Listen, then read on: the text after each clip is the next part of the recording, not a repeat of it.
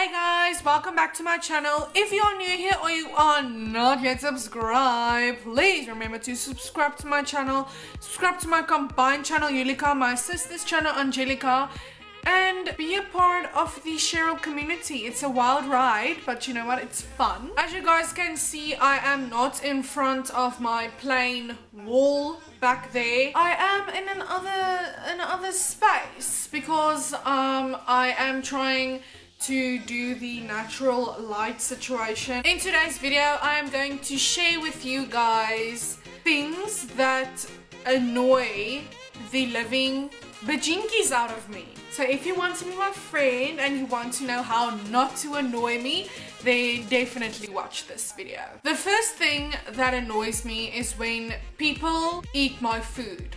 And not like, if I have like a piece of bread and you're hungry and I'll give you my bread, it's fine, you can eat it. But when I'm at a restaurant with someone and they pick food out of my plate, that irritates me and makes me so mad because you have your own, why do you have to eat my food? And I think you guys think it's dumb that you would get angry at that, but for me it really irritates me when someone picks out of my food. That's like a really big pet peeve that I have. The second thing that irritates me is when people interrupt me while I am having a conversation or while I am telling a really cool story and someone interrupts me and I lose my place in the story. Then I'm just like, okay, nee, praat maar.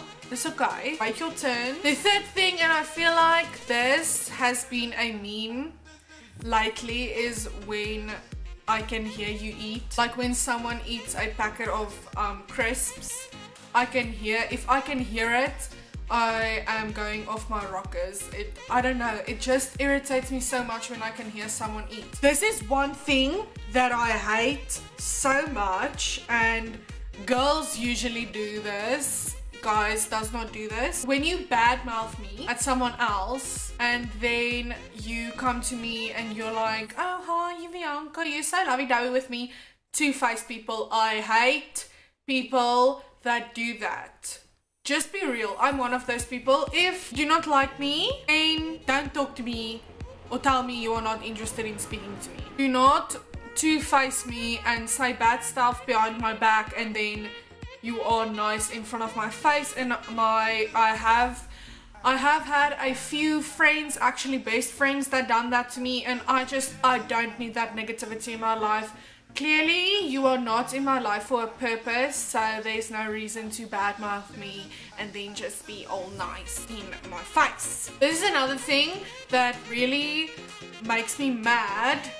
It annoys me, but actually it makes me very angry. And I'm not saying all guys do this, but some guys do this, is when you make fun of gay, bisexual, transgender people, or when you make fun of homeless people. I get really mad about that because it's, first of all, it's not their fault that they're homeless. I know everyone says they can work and they can pak sakkies by checkers and stuff like that, but I know how it feels when you are trying to find a job and no one wants to hire you. I hate that, and especially when people say mean things about gay people. It's you don't live in that environment, you don't live in their home, you don't know how it is, so just back off, keep your mouth shut, and then the world will be a better place. That's how we can get world peace. So stop bad-mouthing people and stop bad-mouthing homeless and gay people. It really makes me angry. This was definitely at my school. This is one thing that really annoyed me, and I feel like everyone in my school feels like this. When you are late for class, or when you are late for an appointment, or you're not even late, you're on a hurry and you walk fast and there's someone in front of you that walks as slow as a snail, that makes me so mad. And then you're like, hello, can you please walk a little bit faster because I need to be somewhere? And then they're like, stop.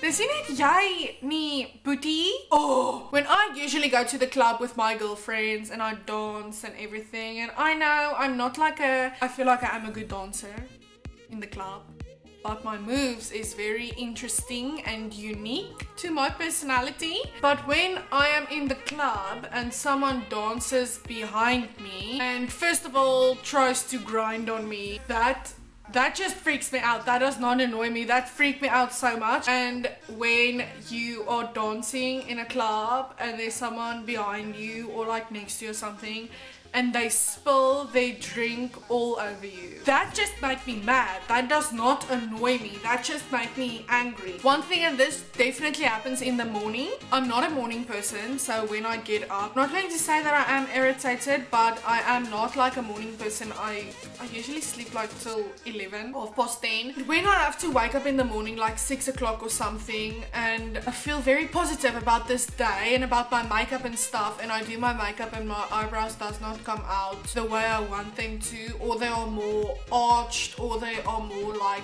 flat, or the color just does not look right.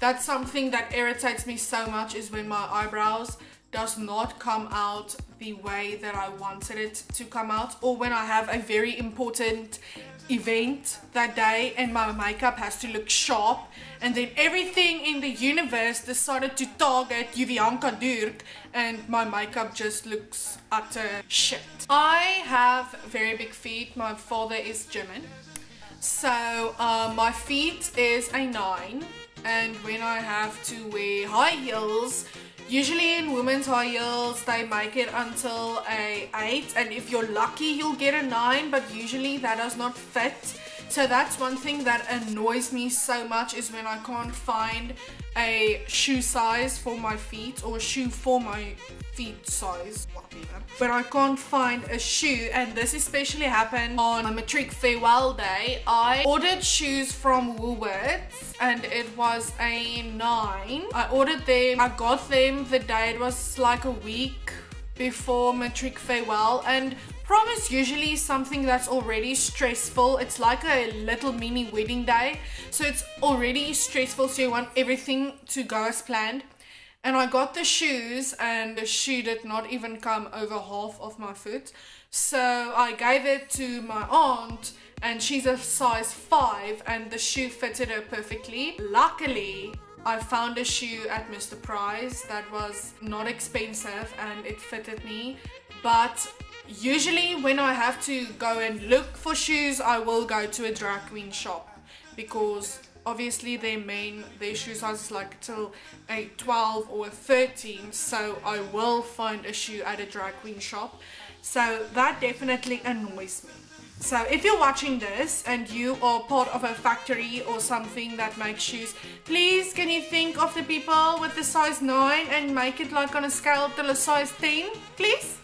Or make it like a 9.5 or an 8.5. This, and I actually thought of this recently. I was listening to Kyla Nicholson, to her Spotify playlist. I heard this really cool song, but obviously I was working, so I did not look what the song was. I was listening to the song and it was this really cool song. It was so catchy, and then I couldn't find it. So that's one thing that annoys me, is when I hear a song, I can remember a small part of it, but not enough to like go and Google search it so I can find the song. So when I hear a song and I don't know what's the song, or I don't know what's the song's name to find it on my playlist, that makes me mad. I just get frustrated when I have to go and buy jeans. Like, it's almost winter in South Africa and I want to get myself like 2 really nice jeans, and usually I have to look at the plus size division, because normal girls jeans, they do not fit me. Or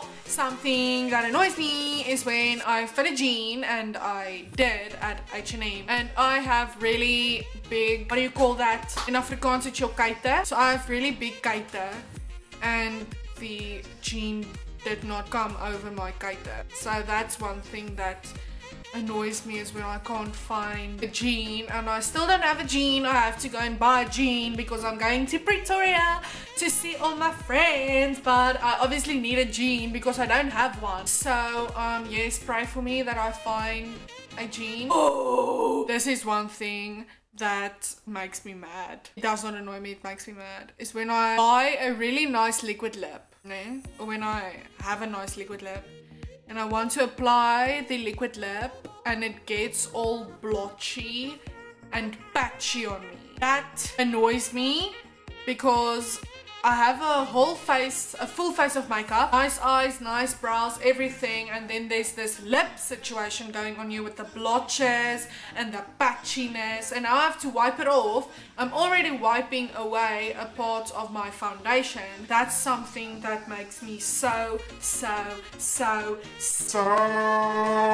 angry. Another thing that annoys me is when I do makeup, and I usually do my foundation first and then my eyeshadow, and when my eyeshadow and there's fallout on my cheeks, that also annoys me because now there's powder on my cheeks already that gives it a shine that my eyes are. And this last one, my design, the people that was in my design or any art people would totally understand this. When I paint, when I paint a canvas or a picture or whatever, and I make myself a nice cup of tea, and obviously it's late at night, it's like 2 o'clock, 3 o'clock in the morning, and you're painting and you accidentally put your paintbrush in your tea or your coffee mug, that annoys me because now not only did I ruin my paintbrush, I have to like deep clean my paintbrush so it does not get any stickiness of the sugar on it, and secondly I have to make this nice cup of tea